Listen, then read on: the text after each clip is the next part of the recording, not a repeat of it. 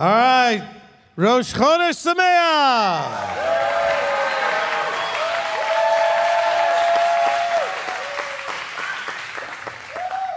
All right, welcome to Rosh Chodesh for the month of Harivi'i.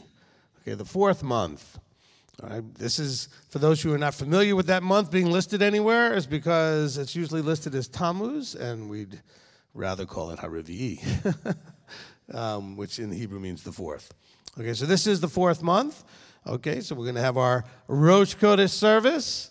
Now, this is not a very long service, so welcome to all of you that are here, that are online, that are following live. This is the kind of service that if you miss, if you're 5-10 minutes late, you missed almost the whole service. So you got to learn to be on time for these services because they're short.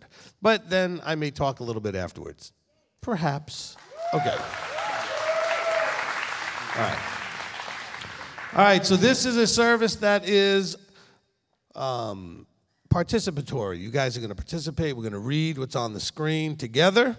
Okay, so if you're on the live stream, you're going to be doing the same thing we're doing here. We're going to be reading off the screen, and it's not very long, so we're going to ask you all to rise. We'll stand up for this, and we'll begin with the sounding of the silver trumpet.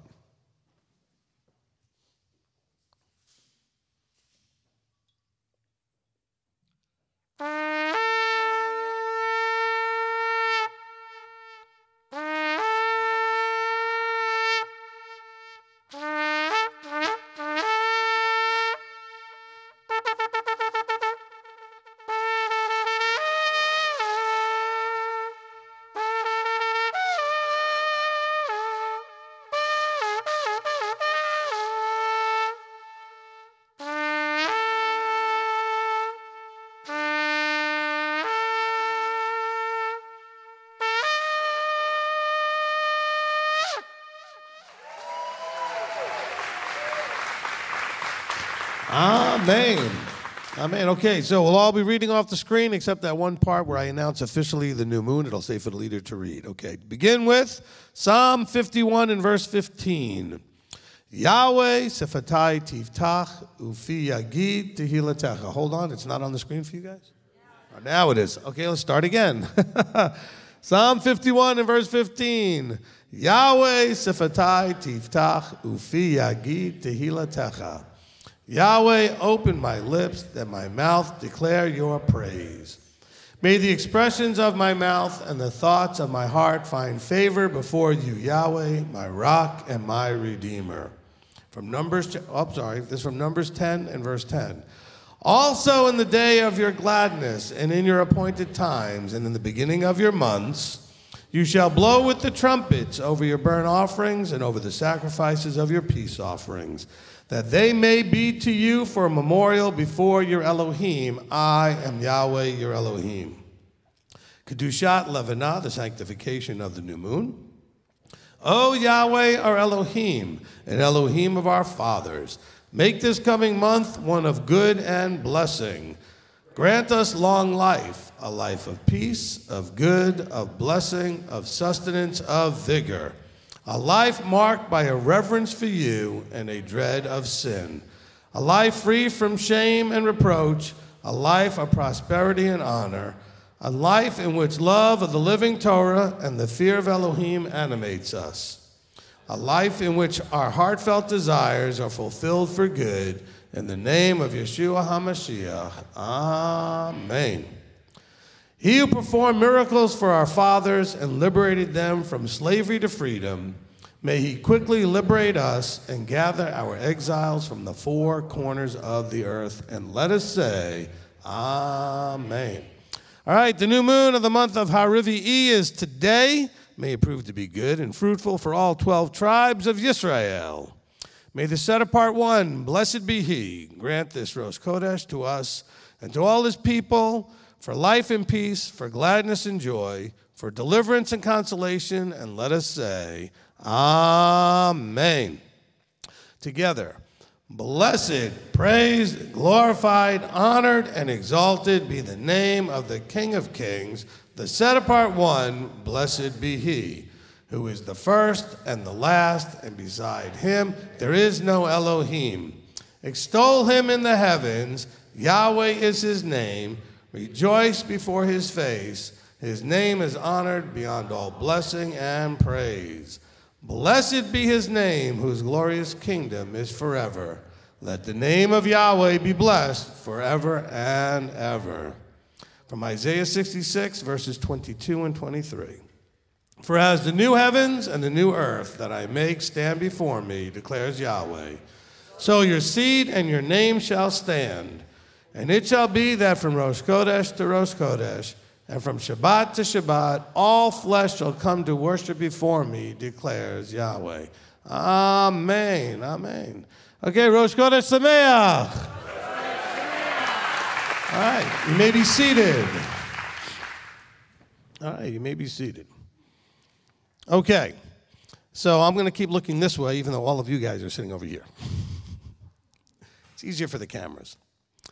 All right, so don't forget, as always, and I do remind us every time we get the opportunity, that this is one of those marking of time moments, right? We mark time. We mark time in terms of years. We mark it in terms of, actually in a bigger way, in terms of jubilees and shmitas, the 50-year and the 7-year cycles and the 1-year cycles. Then you got your moon cycles, your monthly cycles, the week, the Shabbat cycles. You got your daily, you got hourly. I mean, this time moves, and we have lots of different ways we mark that time.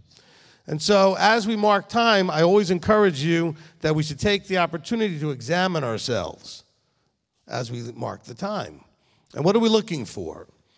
We're looking to see comparatively, comparing you not to anybody else but yourself, but comparatively how you are now compared to the beginning of that time cycle. And so we're looking now at the monthly time cycle. So look at yourself compared to where you were 30 days ago, basically, and see what kind of progress you've made or not. Okay, I want you to be encouraged and motivated by your progress. Some of you are thinking, but I haven't made any progress. Well, fine. Be motivated by any level of falling short. How can I be motivated by any level of falling short? Because it should motivate you to do better next time. Don't be discouraged. Don't beat yourself up. Be encouraged and then motivated by the falling short. If you're not where you, I don't know which way I want to put this. If you're not where you want to be, think you should be, intended to be, etc., at this point, then you have to look at what is missing in terms of my motivation and my effort.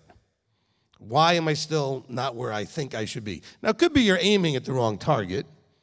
In other words, you're trying to bite off a little bit more of a leap than you should be trying to make a bigger leap than you should, biting off more than you can chew, mixing my metaphors there.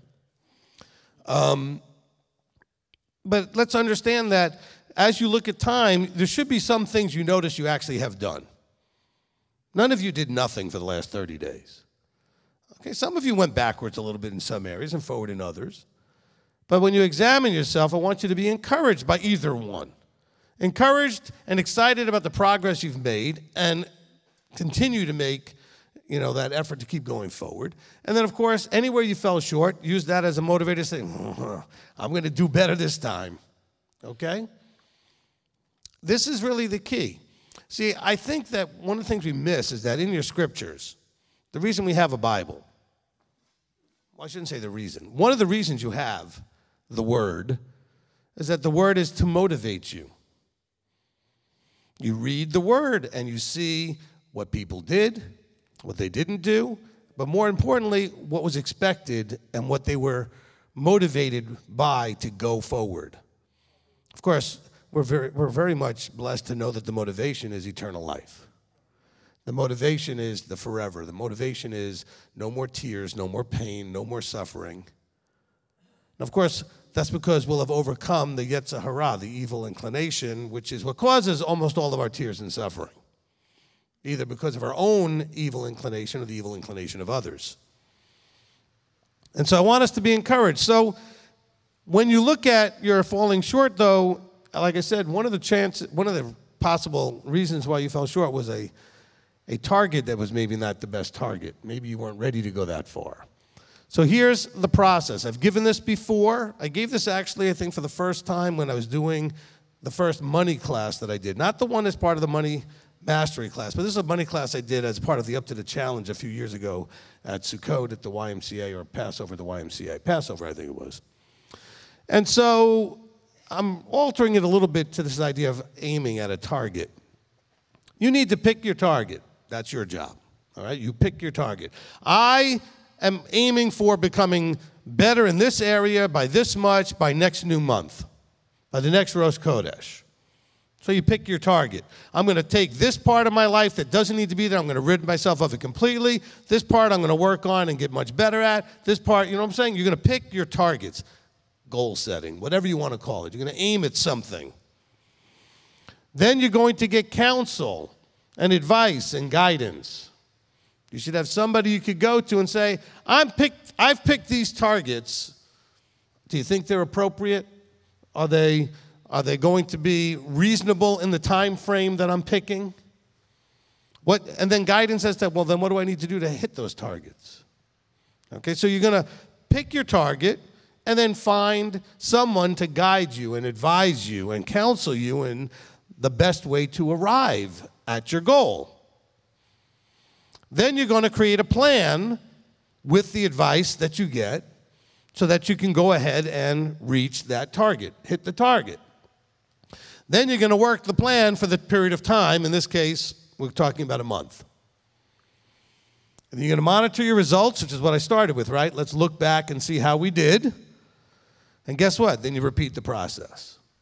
You start again by reevaluating based on your results whether or not the target was the right target in the first place. Maybe the target was perfect and you just didn't do very well at it, but there was nothing wrong with the target.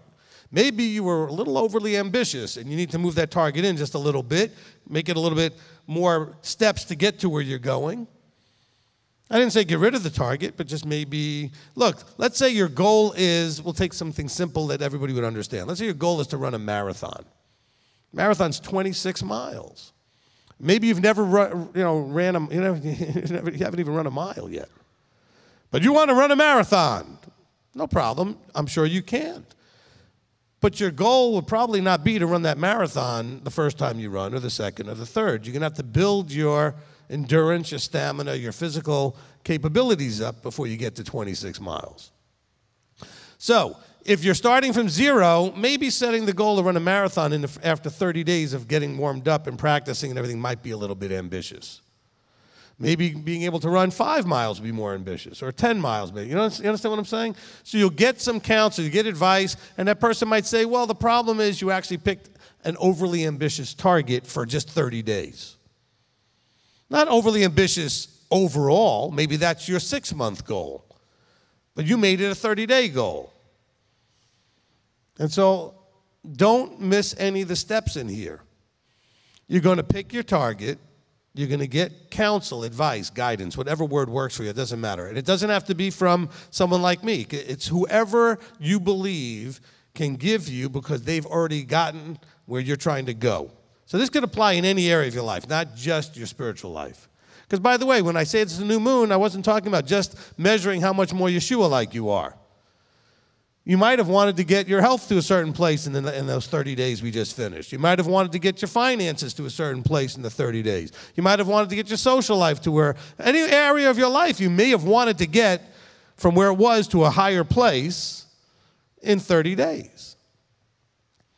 And so whatever area it is, you should be talking to somebody who knows how to get and has already gotten the results you're looking for. And then get some guidance and counsel. Create the plan, work the plan, monitor the results, and then do it again. Reset the target if necessary, or maybe the target wasn't the problem, so maybe you've got to create a different plan. And underneath all of this, underlying all of this, which is why you need to read your scriptures, listen to teachings, is the motivator. We only do what we want to do.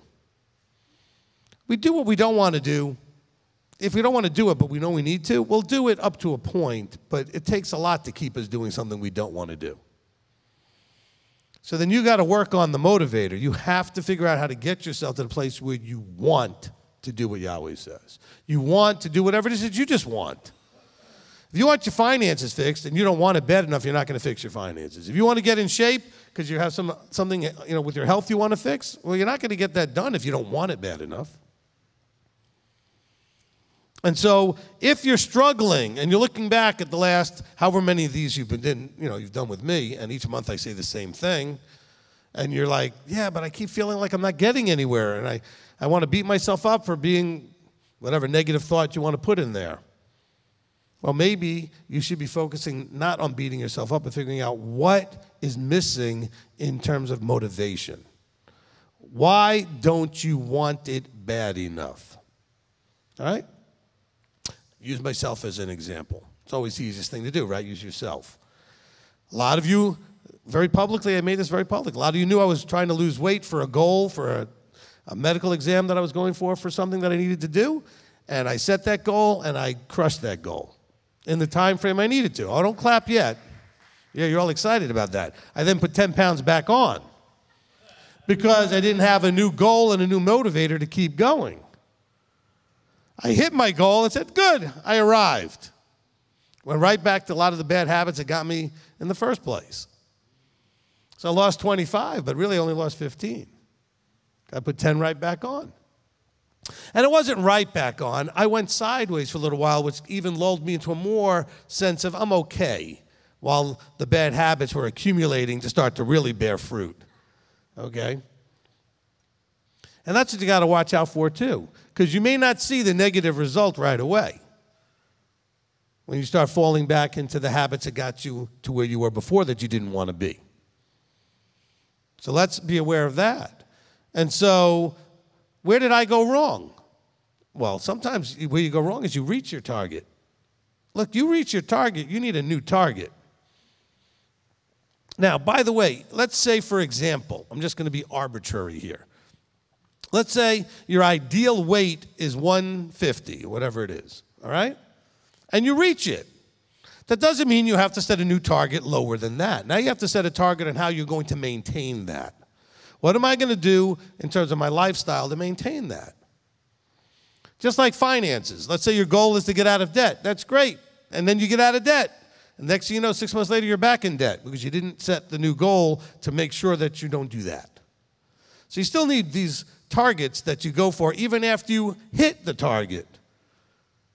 Because the target may be, I hit a short-term target and I'm not there yet. Like when I was losing the weight, my first target was to lose 5 pounds, then 10 pounds. So I hit those, but I still had another target. Well, once I got to where I was aiming, which was my ultimate target at that time, then the thing that you would naturally expect to happen happened. I got complacent, I went sideways, then it went up. It went the wrong way, okay?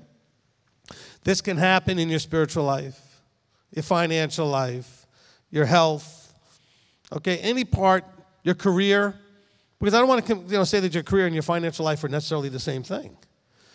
You may have enough money to pay all your bills and hate your career. I mean, it's not what you want to be doing. And so that's actually a secondary area. And so I want you to really be thinking about these things. I might be doing another finance class, maybe it's a code somewhere. I want us to start thinking about some of these things in bigger time frames. In other words, where should you be in these areas of your life by the time you're 20? Well, then where should you be by the time you're 40? We'll do this in 20-year intervals. And then where should you be by the time you're 60? And where should you be by the time you're 80? Because nowadays, almost everybody makes it to 80. That's like very common. 80 is not that shocking anymore. I mean, the lifespan keeps going up a little bit. And so, what you do when you're 20 affects where you are when you're 40. What you do when you're 40 affects where you are when you're 60. And what you do when you're 60 is going to affect where you are when you're 80. But also what you did when you were 20 affects that too, if you didn't fix it anywhere along the line. The further you go, though, there's more challenge in fixing it because you're running out of time and you've created more problems over time. I don't want any of you to think, oh, but I'm already so old that it's too late. No, it's not too late. It's just going to take a little bit more to do it. You got nothing else to do. I mean, seriously, what else do you have to do? You're alive, and while you're alive, this is what you have to do. Get your life as best you can to your best ability, right? Nothing else to do. And so I had somebody the other day, we were talking, and they were worried about dying. They were talking to Elder Billy, and I heard this because the door was open. He does that on purpose at times so that I'll come running in at the right moment. And I walked up and gave that person the strongest encouragement I could. I said, "You are dying, so get over it." They were like, "What?" I said, "We're all dying." The person was afraid of dying. I said, "But we're all dying. Nobody knows when it's actually going to finish the dying." The question is, during that time that your body is going through this process that eventually leads into death, are you living during that time? And what are you doing in terms of living during that time between, it's that little dash that's on the gravestone. Between the day you were born and the day you died. What are you doing in that little dash? Because that's the living part. It just gets relegated to a hyphen. Right? Born 19 whatever, died 20 whatever. But wait, there's a little hyphen in the middle. That's your whole life right there. And so that's where the motivated by mortality thing comes in. Billy said, well, yeah, don't forget to mention that today. Look, we all know we have a limited time. We don't know how limited that time is, but it's limited time. Okay? As the great sage, Jim Morrison once said, no one gets out of here alive. If you know who I'm talking about from the Doors, right? He says, no one gets out of here alive. Only one ever did, and he even died and then was resurrected. Okay? And I know you're going to say, what about Enoch? What about Elijah? Look, that's a whole nother story. But we know it is given once, at least, right? It's given once for man to die. And so let's not worry about that part. What are you doing now? Okay, this is the beginning of the 4th month. And by the way, we start getting, it's like timing-wise, it's funny. Sometimes we have timing where certain months have a certain feel to them. Well, what's the next month? What's the next month coming? Av. What happens in the month of Av? All the bad things happen in the month of Av. Right? The spies spied out the land and came back with an evil report. The destruction of the temples, both of them. All kinds of horrible things have happened to the Israelites and Jewish people on the 9th of Av specifically. And so we start thinking of the days of awe and all these things that start next month. But what about this month? Every minute counts, and we waste so much of it. So I want to encourage you not to waste so much of it, but redeem the time, as they say. There's a lot of verses in the bread about that. Taking full advantage of and not wasting the time, because you don't know what time you have. And certainly you've got a lot of work to do as far as working on all those areas of your life. Because I don't think anybody in this room, or anybody even on this planet, necessarily has everything in their life the way they want it to be. Certainly it's not the way it should be, whether they want it to be or not. Some people have a lot of their lives the way they want it to be, but it's not what it should be, because they don't want the right things necessarily. And so let's take this moment in time, this time-marking moment, to say, okay, I've got until the 1st of Av. I've got 30 days, roughly 29 point whatever days.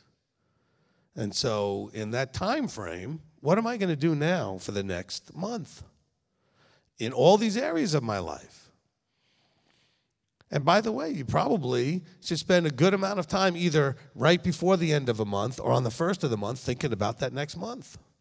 Don't start thinking about this next week. You've already lost, 1/4 of the month.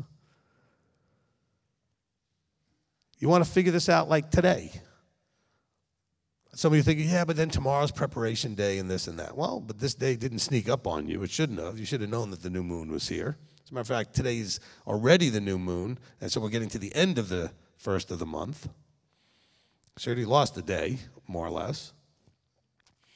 But you guys, again, the encouragement part. He called you because you can do this.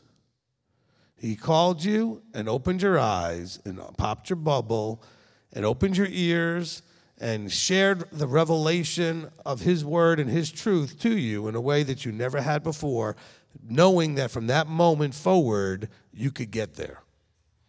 And some of you are thinking, no, I could have got there from when I started, but I've already blown. No, he knew you were going to do all that stuff. You can still get there. As long as you still have breath in you and can still make the decisions that are necessary to move forward, you can still get there. If you believe. But now you got to believe in something that's really tough. You got to believe in yourself. Okay? A lot of you struggle enough believing in him, but now what about believing in yourself? Well, I just don't think I can make it. Well, that's not going to get you there. You don't have to believe you can make it. You got to believe that he believes you can make it. And then you can start believing you can make it. All right? Yeah, you can clap for that. All right? Rabbi Tom was trying to lead you in that. I'll say that again. It's simple. It's very simple. You don't have to believe as long as you believe he believes. Then you'll get there. I just can't see myself. I can't. Well, but he does. And see, apparently you're not embracing that yet. You're still not believing that he believes you can do it. I say it and you go, well, intellectually, I get that. Well, do you? Does it go beyond that you're thinking about it, that you're feeling it and embracing it and believing it? You know, hopefully, meaning you have the experience, right? Knowing's a relational thing. You have an experience with the revealing of the word in your life. In other words, you see things now that you never saw before. You understand things now that you never understood before because of this thing we call the bubble pop, right? He opened your eyes. He popped your little delusional bubble, right? If you don't believe that that is a supernatural, personal popping of the bubble, then we've missed something. But you should know that because you talk to your friends and your family members and all the other people you know that are not bubble popped, and they can't understand a word that you understand. You try. I know you do. You try, and they can't see it. You share Shabbat, they can't see it. You share kashrut, they can't see it. You share the feast, they can't see it. You tell them about all these pagan things they're doing that's mixed into their belief system, they can't see it. Of course, neither could you until he popped your bubble. So you have to know that that's proof of an outside entity or power interacting with you. Because most of you, I don't think I've ever said this before. You notice that he doesn't generally pop children's bubbles. So this way you had enough life to know that you were smart enough and educated enough and mature enough that, well, logically you should have been able to understand this stuff without the bubble popping. But because there is a delusion, because he has given us over to that, it requires a supernatural revealing. And that gives you some of the proof and evidence you need that he is.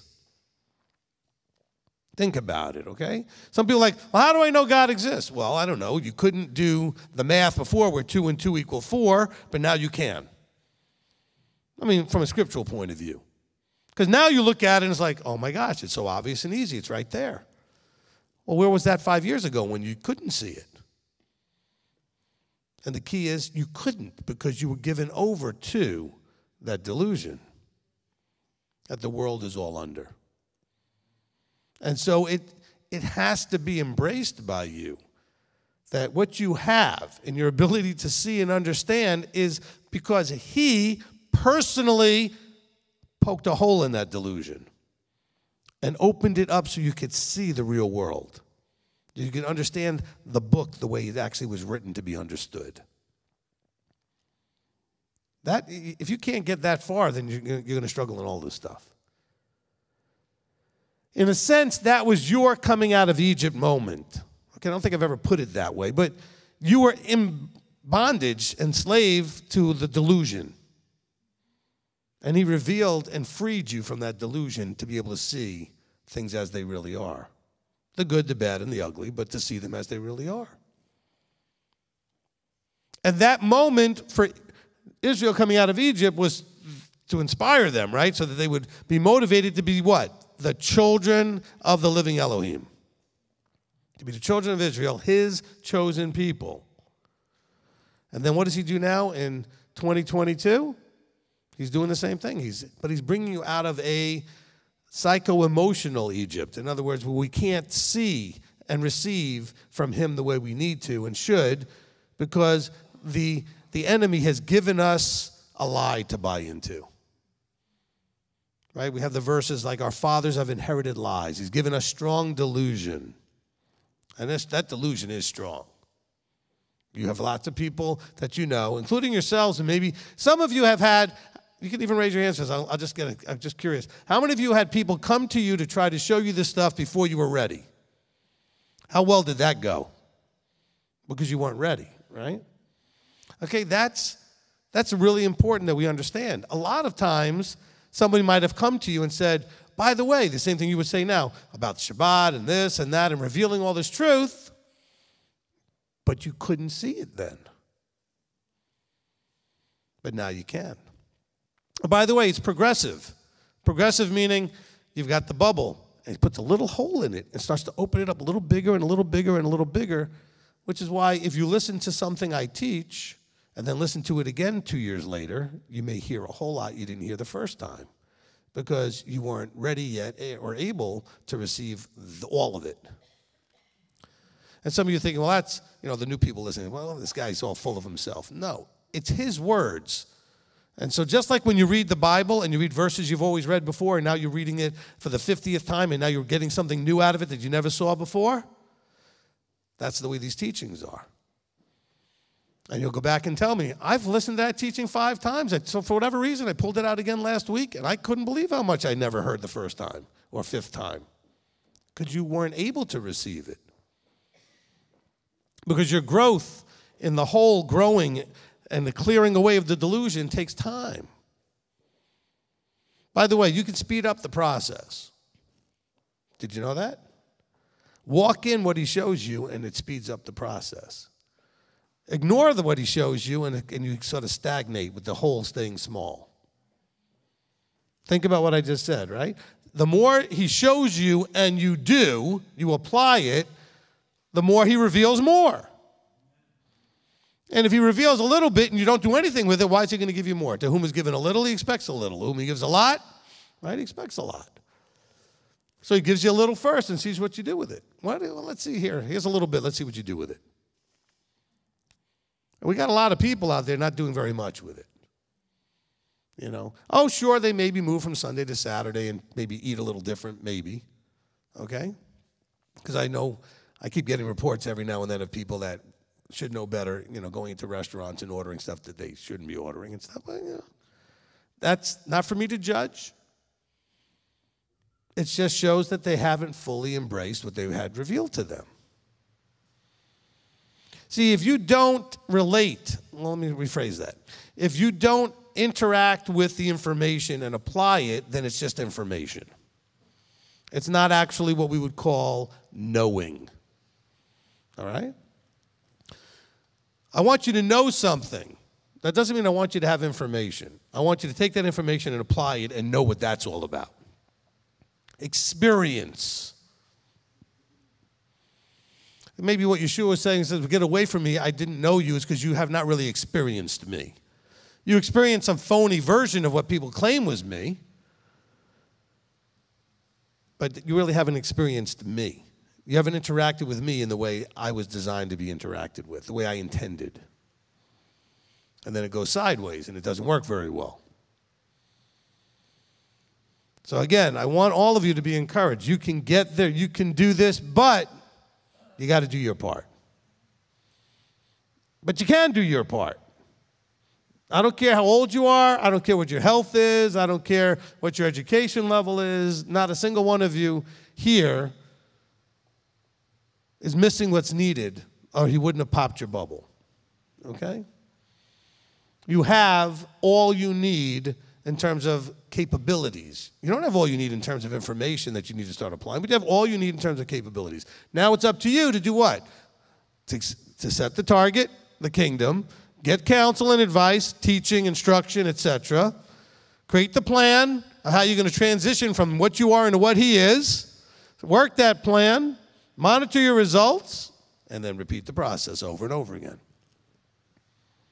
By the way, that doesn't work unless you actually end up eventually with those fivefold guys in that counseling, advising, guidance place, because that's why they're there. That's what Paul tells us in Ephesians 4, that they're there for the perfecting, to bringing you to this perfect level eventually that you've been aiming at. We're aiming at the perfect, aren't we? I'm not talking about ourselves. The target is Yeshua. He's perfect. So we have a perfect target. You can do this, but it's you that has to do it.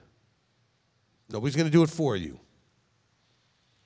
And by the way, in saying all of that, please stop in the emotional pull to judge others who are not where they should be either.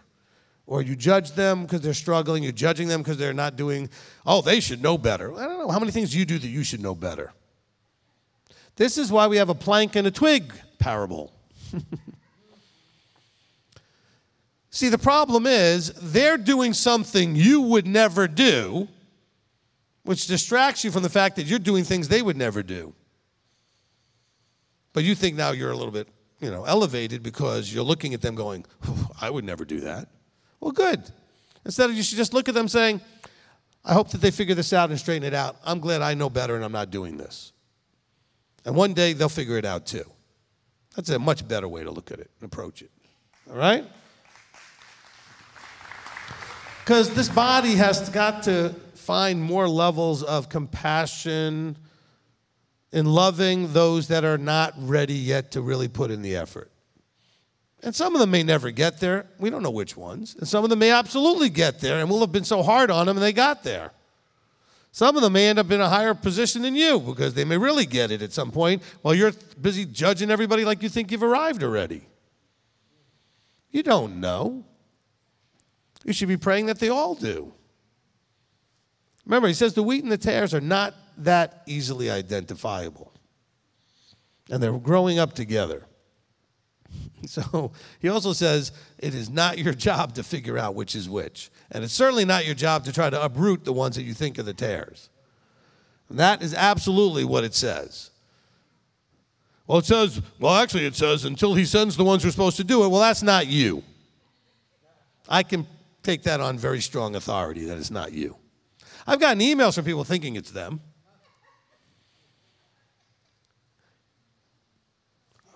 Yahweh told me to contact. Over the 20 years, I've gotten plenty of emails from people thinking that the Creator gave them the role to go contact ministries to straighten them out.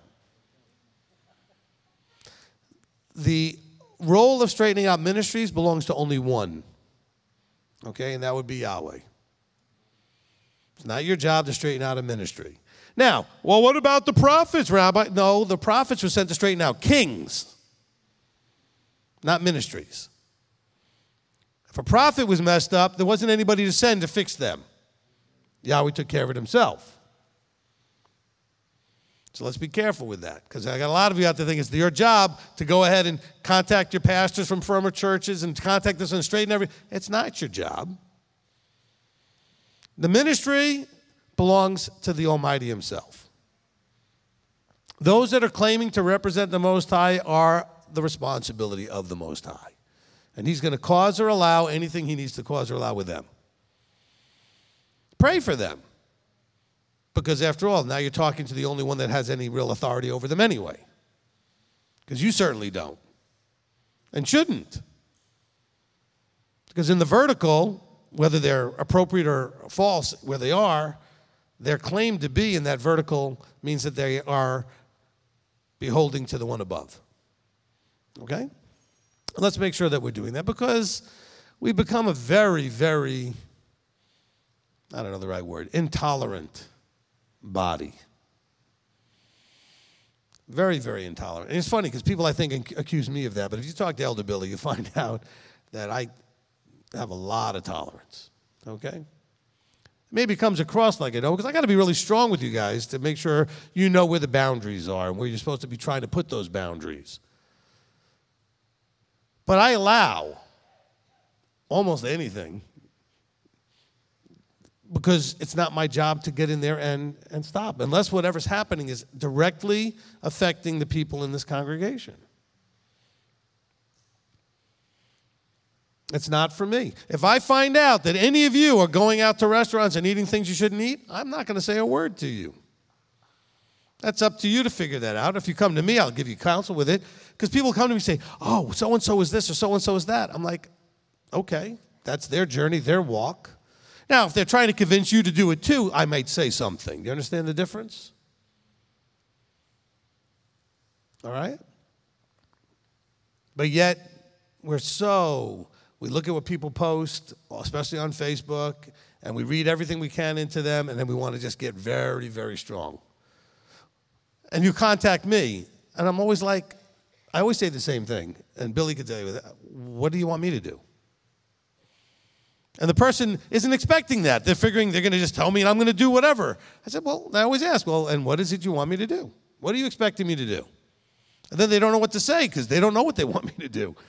Because when they think about what they really want me to do, or they realize this is not going to sound so good when it actually comes out of their mouth. It sounded okay in their head, especially if I'm the one doing it. But to say it out loud, well, I want you to, and they're like, no, that will sound really horrible. That'll sound very immature. That'll sound very intolerant. It won't sound very Yeshua-like. Certainly won't sound like it's filled with the Ruach. But Rabbi, how could you allow? Do you know, listen, pay attention. You ever hear of the thing called the flood? What happened before the flood, though? Yahweh allowed the entire world to go to whatever, okay? He allowed it. He allowed them to turn into this generation where he said that all men, basically, except for Noah, their minds were on evil continuously. Now, you're thinking, as a father, as a parent, shouldn't he be in there smacking them around somewhere along the way? He let them do it, just like he's letting them do it today. Oh, no, but Rabbi, you need to stop them. I need to do what's necessary to protect you if what they're doing is an attempt to influence you to do what they're doing. If they're just doing, that's their problem, not mine, not yours. But, stop but.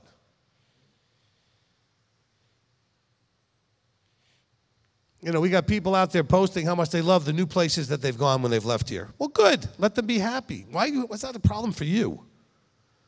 Oh, well, but you know. What do you mean, but you know? Don't you want them to be happy wherever they're going? I mean, after all, they're going somewhere. Let them be happy. It's their journey. Why does it bother you? Oh, we think this guy's so great now, and this. So what? Especially if they didn't throw the little extra kick at the end, like, and he's so much better than our former place, or at least he's this or that. Well, you know, even though they may, you know what? You don't need to defend me either. Okay? You don't need to defend me. There's nothing about that. I'm doing a job. Other people out there are doing a job. Yahweh will decide who's doing the right job. He's going to draw whoever to wherever. Stop needing to be involved in all that as far as straightening it out or standing up against or whatever. Okay? There's no need for that. That is not Yeshua-like behavior. Yeshua sat down and had lunch with the publicans. If you guys were there, you'd be throwing rocks at them. What's wrong with you? Don't you know those are publicans? Those are the tax collectors. Those are the sinners. Why are you over there? And then they would, and back in Yeshua's day, they would post on Facebook a picture with selfies with Yeshua. Look who he's eating with. Can you believe he was with those guys?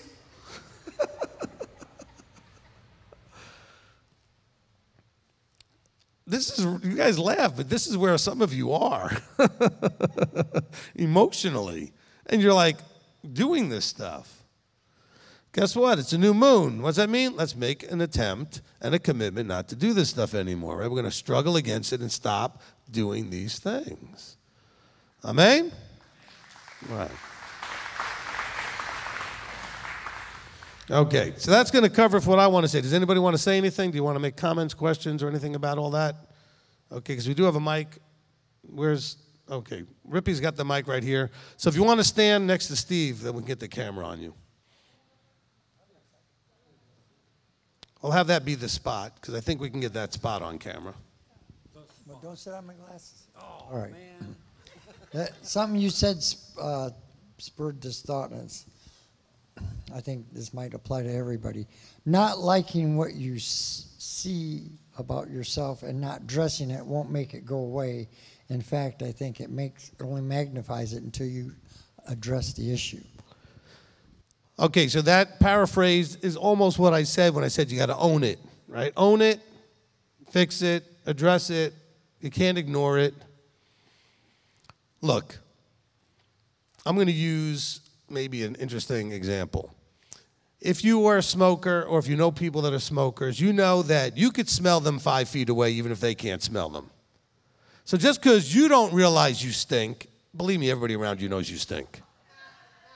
In other words, if you don't address something that needs to be addressed, others are going to know whether you want to address it or not.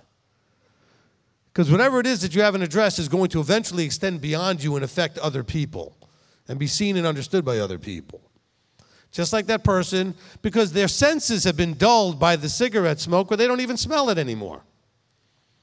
But you smell it when they're a few feet away from you if you're not a smoker, right?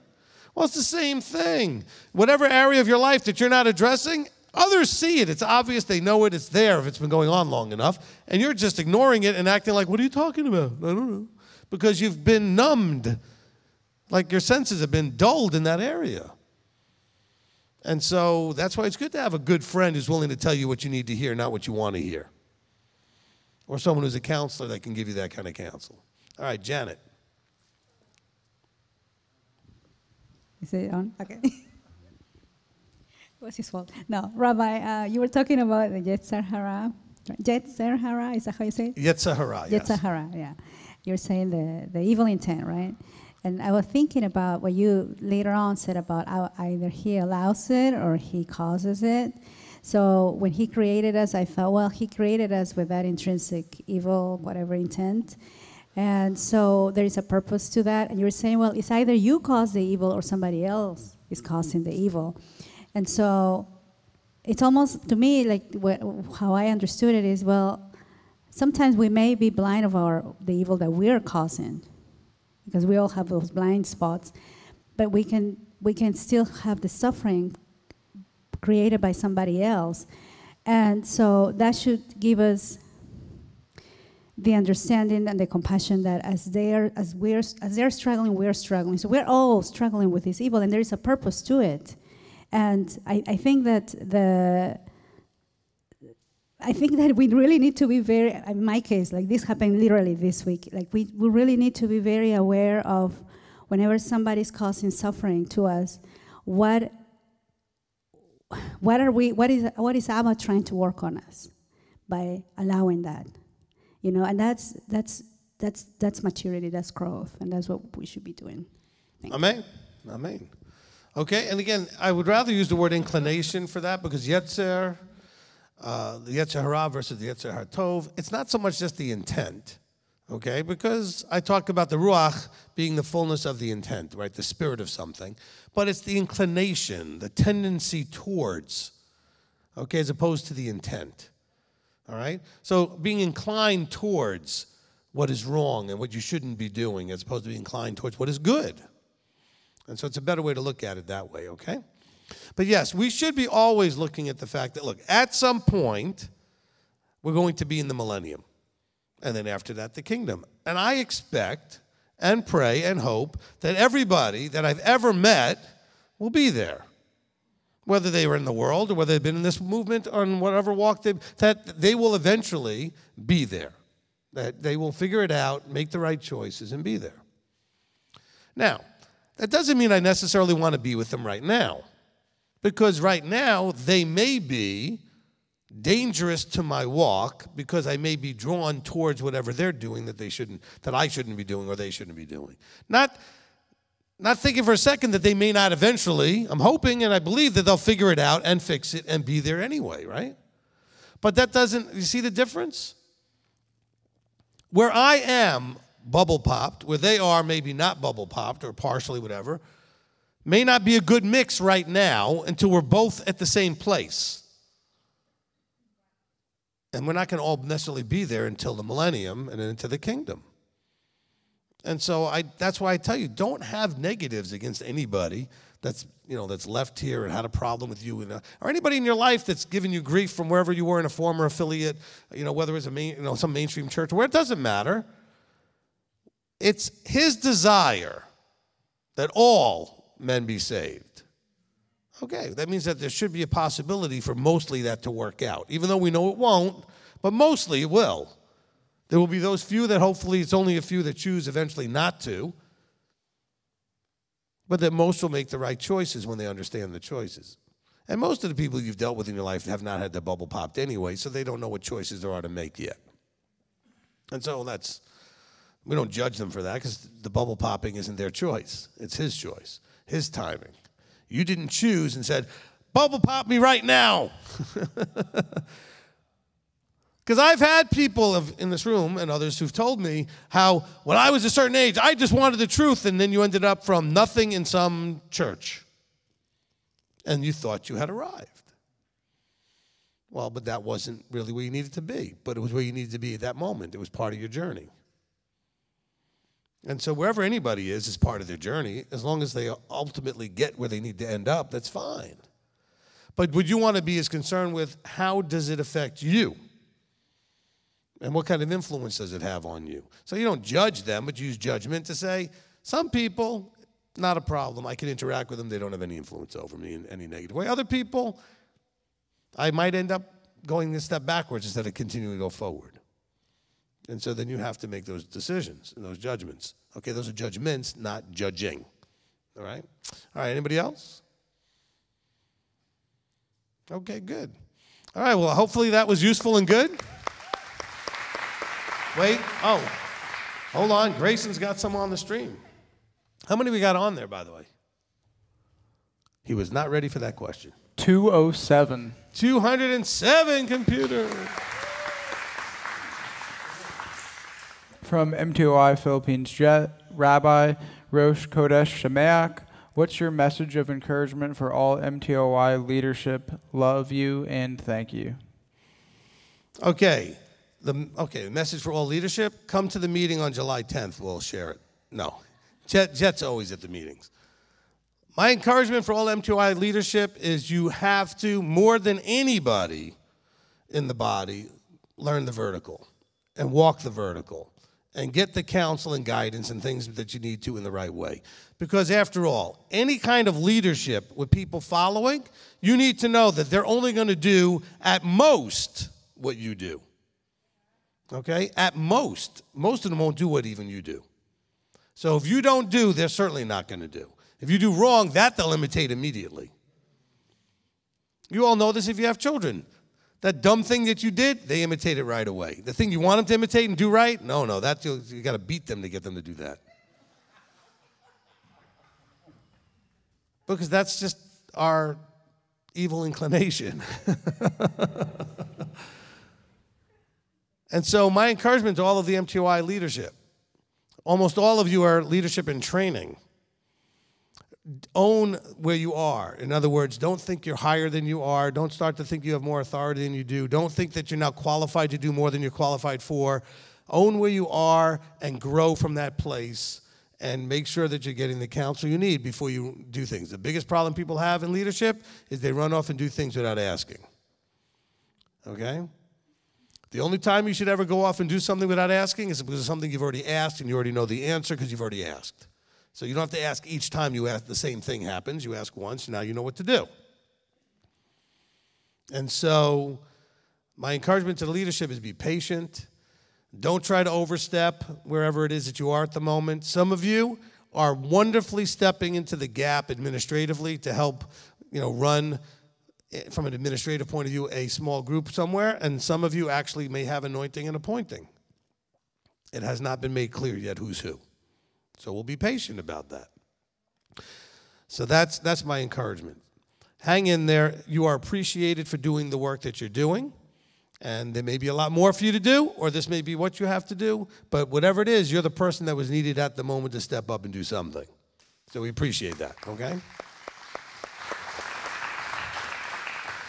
The big encouragement, though, or I want to discourage you from, is do not fall into a Korach moment. This Torah portion was for all of you in leadership. Not so much for everybody else, although it's for you too, but I mean, it's especially for the leadership. If you are not content with where you are and what you're doing and what you've been assigned to do, you could be having a Korach moment. We've had some of that recently. That's why you end up with splits sometimes. You know, people are just wanting more than they're being given, or they're not being given what they want fast enough. And those are all Korach moments. Of course, they will never admit that was what was happening, and that's part of the Korach moment. Because he wasn't going to admit he was having that problem either. But this is what it is. Okay? I would say of the people in leadership type positions over the last 20 years that we've had that have left, a lot of it has been, one or two was just disagreements with certain things I was teaching. That was way at the beginning. All the rest of it had nothing to do with teaching. It had to do with not being either enabled or entitled to do what they wanted to do in their position or wanting a position they didn't have. Those are all Korach moments. All right? And so that becomes the challenge. And part of that is, and this is for all the MTOI leadership and all of you, if you're in an organization, you need to recognize that at some point, there's a top of the organization. Whatever it is. It could be a business. Top of the organization is the owner of the business. Okay? Or the president of the company, or the board of directors, the CEO, you know, the board of directors, whatever it is, the chairman of the board. Somebody has ultimate decision somewhere. Now, when you're in those positions, anybody else has to realize they, at the top, get to make decisions, and they don't have to, I don't want to use the right word, they are accountable in a different way than you are. In other words, they're accountable to you trusting in them. They're accountable to having those around them who they would hear, not necessarily listen to, but hear. You know there's a difference, right? Listening means I'm going to hear what you say and do it. Hearing means I'm going to hear what you say and I'm going to consider it. Now, you, in the vertical structure, if you're not the top person, then you are accountable to the person above you, as well as maybe people with you and the people that you're serving. Because that comes up too. People want to say, well, Rabbi's not accountable to anybody. Well, who am I supposed to be accountable to? I'm not saying that in a flippant way. I'm the top of this organization. So I'm accountable in a different way. We have these leader meetings with 27 leaders every month. And they're all free to say anything they want. If they're like, Rabbi, you are just way off, they're free to say it anytime and have any issue and bring it up. Okay? And yet, some people say, but you don't have any accountability. No, because there's nobody physically above me in this group. I'm the founder. I'm the Nasi. I'm the leader of the group. But that doesn't mean there isn't any accountability. Trust me when I tell you, I picked Billy as an elder for a lot of reasons, and one of them is because I know he will walk right in my office and say, what in the world are you doing? Now, he hasn't ever done that because we haven't had that problem, and I know he would. Now, of course, he comes in sometimes laughing his head off saying, what in the hell are you doing? Because he knows he can't believe I did something so funny. He's like, well, what no. But then he's laughing. He's like, Rabbi, he's like, you just do stuff nobody does. But he, I know, would never hold back. Okay? And so that's important. And so you need to know that. So it's a good question that Jet's asking. Same thing with Rabbi Tom. Okay? I know he would say something if there was something to say. I've not put any shackles on anybody. Matter of fact, everybody that's ever worked here has been free to say something. The problem is most of them would just never said it. We begged and pleaded with them to say things that they wouldn't say. Billy's doing like this. He said, I begged them to come and sit with you, Rabbi. I know. And so then they're the same ones saying, I don't have any accountability. But if you're not willing to come and talk, how do I have any accountability? Even on that different form of accountability. You got to be willing to come and talk, right? Oh, but what if I come and talk and then you show me that I was wrong? Well, then that's possible, isn't it? And then you have to be willing to do that. If you're going to go, when Korach went to Moses, he had to be willing to have Moses come crack right back down and say, well, that's fine. You go get your fire holder and we'll go see who Yahweh anointed. Okay? Man, I'd love to use that. I don't want the ground swallowing anybody up, but I certainly would like to have somewhere say, let's see if Yahweh would please endorse who actually is anointed.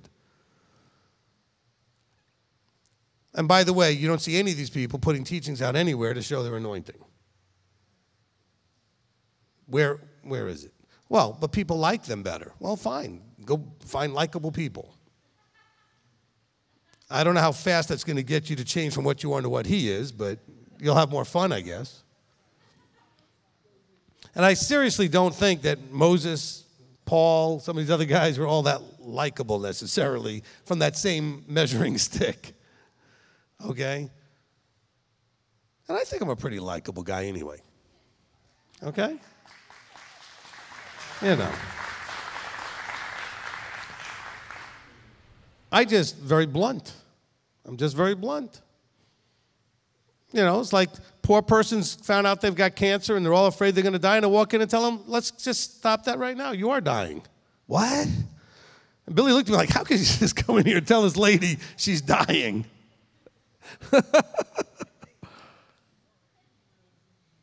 And you know what? She laughed. And it broke the cycle of where she was.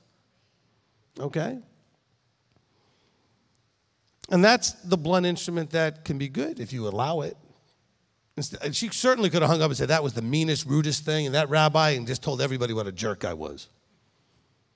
But instead she listened, and I helped her understand this is your challenge right now, and you may or may not end up dying from it, but we're all dying, and nobody knows when that's actually going to happen. I mean, this is not a, you know. Look, Rabbi Tom never expected to get to where he is right now, except I told him he wasn't going anywhere. He had one surgery. He's like, Rabbi, I don't think I'm coming out of this. I said, no, you'll be coming out of this. And actually, when I met him, I don't think he would have made it this far if he hadn't made the changes in his life that he's made. But then he made a bunch of changes. So you don't know. You may die sooner than you think or live longer than you think. It's not relevant, really. What are you doing with whatever time you have? That's what's relevant. Okay? So my encouragement to the leadership, that was really what started all this from Jet, was understand the limited role you have, do it to the best of your ability, and then maybe Abba might have more for you to do. Amen? All right? Okay, and trust me when I tell you, and Billy and I talk about this all the time, if you really understood the job, not just the stuff we jokingly whine about in front of you, but like the burden of responsibility, the questions that are asked that people really need answers to, and then when we give them, they're trusting them. This is a tough job. If you take it seriously. If you're just going to flippantly throw stuff out there and not care whether or not it helps or hurts, that's one thing. But every time I talk to the leadership, and this is for Jet and the other leaders, you're not in charge of anything. You have the burden of responsibility to make decisions. You hear the difference in that? I'm in charge, or I have the burden, and it is a burden to make decisions. So for MTOI, I have that burden. By the way, that leadership council never votes on anything, in case you were wondering. But here's the good news. I'm not a hireling. Nobody can fire me. Nobody can make me say or not say. You do not want a hireling. Okay? Well, you might think you want it, because then the hireling will do what you want, but you will get nowhere with a hireling. You'll get that ear-tickling, smooth words, etc. Or you'll be turning them over on a regular basis like they do in some of the churches. I remember when we were sharing a building with the Baptist church, we were using their gym, and the pastor basically said to me, you know what? When you walk in, it's almost like they say to you, hey, we fired the last 37 people. If you don't stay in line, we'll fire you too. Because he was a hireling. And I said to him, why do you take that? Stop being a hireling. Lead them or go find a different ministry where you can lead. Why? Because he was miserable. I said, of course you're miserable, because you're not a leader, you're a hireling. How could that be good as a leader? You're supposed to lead, but you can't lead. Okay? I want you to go ahead and paint this wall, but I'm going to tie both your hands behind your back, and I'm going to tie your legs up too so you can't even walk. That's basically what he's being told. Paint the wall, and you can't even move. So, of course, that's frustrating. So you should want whatever leadership you have to be without restraint in that way. Because you know what? Your favorite teachings would never have gotten taught. Because nobody would have ever allowed a teacher to teach those things. Okay? Can you imagine, as a hireling, I went up to whoever the leadership was and said, I want to teach beware false prophets. Yeah, that would have gone over really well. If you don't know what I'm talking about, go watch the teaching. Or what about the teaching showing that once saved, always saved doesn't work necessarily in Scripture? No, that wouldn't have worked. Or what about that grace isn't what we all thought it was? Oh, yes, that's exciting. Go teach that. No way. What about the teaching on covenant to actually know what our relationship should be and is supposed to be? See, I don't have any shackles. Some of you don't like that, but you forget how much you benefit from it. Because the word goes around, well, who are you accountable to? Him, the one who put me here. You didn't put me here. You're sitting here because he put you here. There's a difference. Okay? You didn't put me here, but he put you here. Okay? And you got to ask yourself, well, then why is that? Because is there anybody in the room that actually lived in Tennessee before you started with this ministry? Okay, 3 people. All right? And 2 of them are related. There's really 2 families. All the rest of you were put here. So where does that make a difference and to what degree? Okay? Now, I was put here first so that this would be here for you to come to. That part was true. But you know what? The congregation you originally gave me, not a single one of them is still here.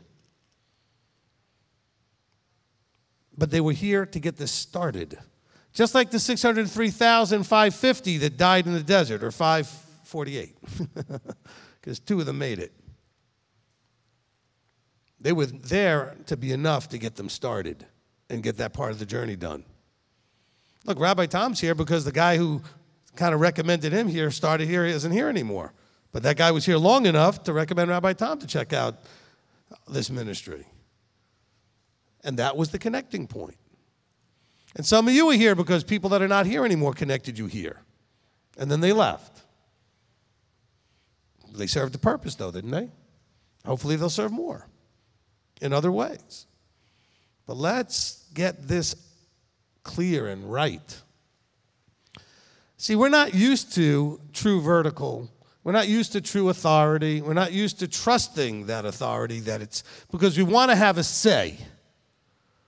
Everybody wants to have a say. But Rabbi, we don't like the way you do this, that, and that. That's fine, but you don't get a vote. And then people don't like when I say that. I said, because voting is counterproductive and will eventually get you what you see in the world today. Because the world ends up liberal. And I'm not talking about from a political point of view. I mean, just more and more anything goes. Okay, we're using it from that general term of liberal, right? Unrestrained. That's what you get when there's voting.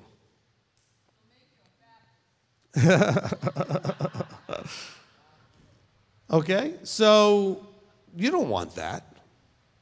You don't want that. You want the leadership free. Now, by the way, if you ask, and you should, and you can, talk to Elder Billy, talk to Rabbi Tom, they'll tell you, I take counsel, I share information, I ask questions about opinions before I make decisions. I'm not just sitting in some ivory tower somewhere just like dictating things, okay? And so you need to know that. Because in the abundance of counsel is wisdom. And I may already know what I want to do and think I should do, but I'm going to check and see what other people think first. I speak to my wife. I speak to the eldership. I speak to maybe the whole leader meeting. We'll do this on. A lot of times I talk to the leaders, and it's for two reasons. One is to test them to see where their heads are at, especially if I already know what I want to do and I think I'm like really positive what I want to do. But I want to see where they are. Are they on the same page? Are we on different pages? Do I have to do something to bring us to consensus? Or perhaps somebody will say something I just absolutely missed somewhere and will make all the difference. Because one thing that Billy will also tell you is, I'm not sort of this, steel trap mind where I just snap closed and that's it. I'm always open to consider that I might have missed something. Okay? Oh, the leaders are all volunteers too, yeah. And I'm willing to listen to volunteers and take their input.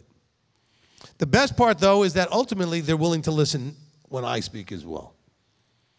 And that's also something you'd want, because otherwise we'd have just chaos. All right? All right, see, Jet, what you caused? See what you started? All right, Grayson. All the other questions you answered in focus that I believe Shamash Gary linked in the chat. Okay, good. All right, fantastic. All right, well, that's going to wrap it up then.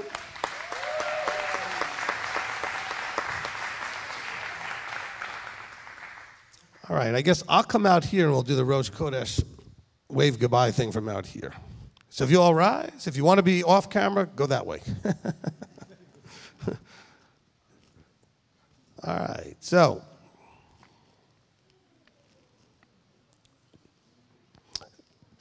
wait for Rabbi Tom to come on over. You come right in front. There you go. All right, so we're going to look at this camera over here.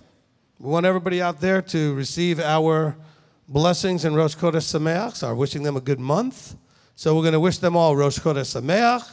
We're going to say Shavua Tov, have a good week, and we're going to tell them that we love them. On 3. 1, 2, 3.